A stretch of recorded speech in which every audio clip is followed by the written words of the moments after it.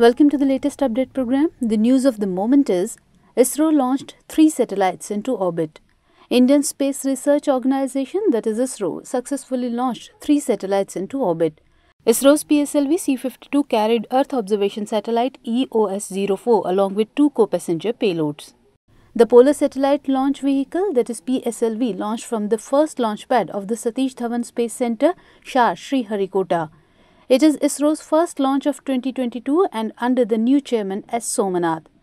The Earth Observation Satellite EOS-04, the INS-2TD, is a technology demonstrator from ISRO, and the InspireSat-1, a student satellite.